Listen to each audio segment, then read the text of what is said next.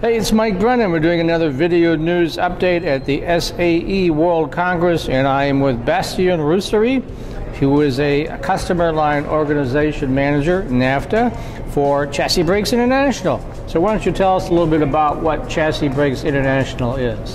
Chassis Brakes International is a 90-year-old company under several banners that is manufacturing foundation brakes for the automotive industry.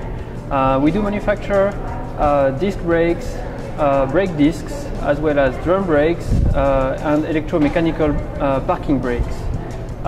We also manufacture drums as well as rotors. Okay, and you are at the SAE World Congress this week. What did you bring to the show? So we are at the SAE to discuss about the innovations in the automotive industry that will bring some dramatic change to the foundation brake business in the near future. And so what are some of the trends that you've identified? So the major trend that we've identified is, of course, the electrification of the vehicle. This electrification of the vehicle will change the complete architecture, we believe, of the foundation brake business as we know it today, in terms of layout and in terms of also the way the brakes are utilized. So we will have to work together with our customers with improving the durability, but also the lightweighting, as well as the extended range of those electrical vehicles.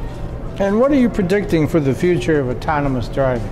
So the autonomous drive, together with the electrification, will basically change the way we use the brakes today, and this will basically mean that we will have to adapt, and that's what our company is doing right now, presenting to our customers, adapting and innovative solutions, presenting innovative solutions such as the brake-by-wire solution. All right, I'm with Bastien Russery, who is a customer line organization manager at NAFTA for Chassis Brakes International, and you've been watching a video news update.